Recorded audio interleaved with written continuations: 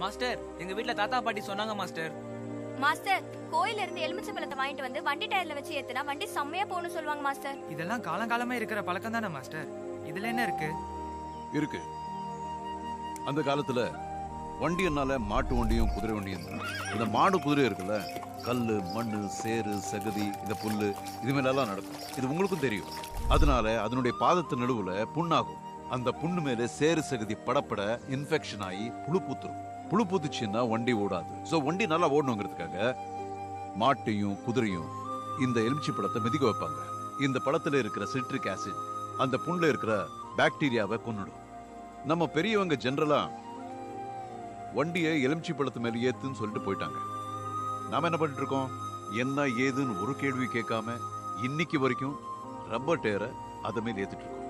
See, the problem is நம்ம பெரியவங்களுடைய நோக்கத்தை நம்ம சரியா புரிஞ்சுக்கல. அண்ட் நம்மள क्वेश्चनக்கு ஆன்சர் எழுதியே பழகிட்டோம்.